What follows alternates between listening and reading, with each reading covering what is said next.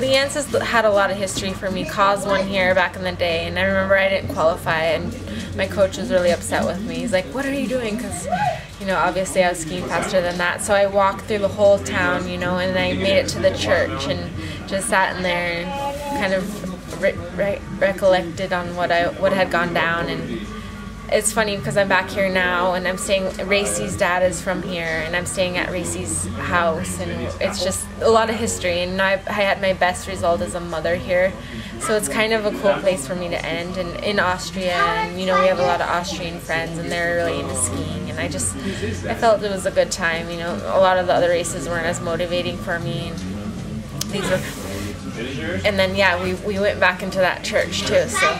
It was a full circle.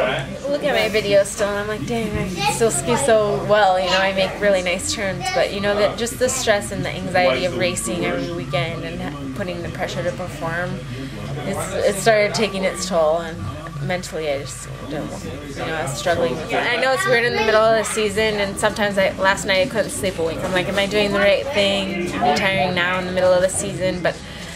You know, I want to give Lasse my full attention right now, and we're over here in Europe. We're planning on staying for the winter, and I just want to like ski with him as much as I can. And it was starting to become really difficult with the family because of Lasse's age and just being traveling and giving him opportunity, which is kind of the goal as a parent.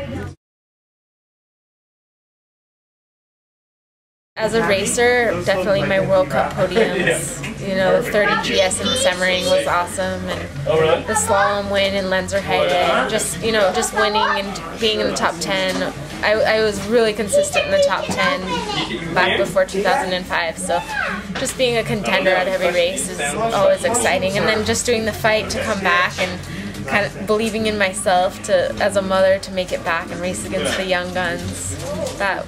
You know, the journey of being a racer is really the greatest journey you can have. It's so many ups and downs and teaches you so much about life, and I hope I'm prepared for the other side. It's tough, you know. It's really, I'm pretty sad, and I don't know what I'm gonna do. So it's kind of this weird feeling. It's a really weird feeling to be where I am right now. I don't know what I'm gonna do. I've been doing this since I was 11 years old. I'm 32 now, so I mean, if you can imagine, it's like whoa.